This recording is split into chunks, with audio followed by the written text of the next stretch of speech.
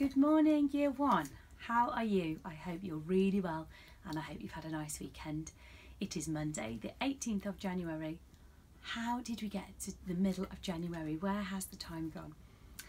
So, shall I tell you what we've got in store for today? I have planned some maths and some English and art and PE. Now remember, you don't have to do everything, you just do what you can. Okay. For maths, we are making 10 to add. So we are adding two numbers together, and because the numbers are going to go over 10, we're going to make 10 first. So for example, we might have numbers like 9 plus 3, and that turns into 10 plus 2. Now, that might not make a lot of sense without all the pictures in front of you. So I do suggest you get some 10 frames. Now you can print these. I've put a link on the home page to print some 10 frames, or you can just draw them out. And if you use counters or beans or coins or Lego or something to help you with that, it will really help. But when you watch the video, it will make a lot of sense. That's our maths.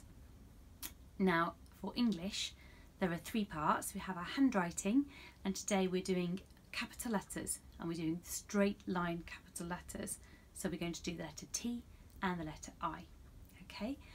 Phonics, click on the same website links as last time, and you need to choose the right videos for your set. So I want you to do your reading and your spelling and hold a sentence. Okay.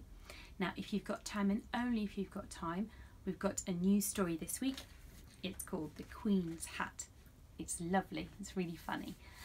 It's a really good adventure all over London. So click on the video to watch me reading this story, and there is an activity to go with it. But remember, only if you've got time. Okay. In the afternoon, you can click on the links to some PE sessions, and then there's an art session. Now this is a whole school art session, so if you have older brothers and sisters in school, you can do it together. And it's based on an Italian artist this time.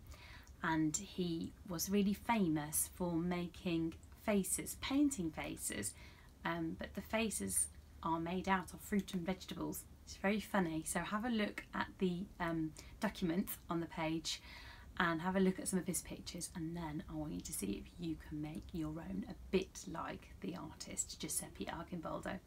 Okay, have fun today. Email me your work at the email address on the remote page. Okay, have a good day.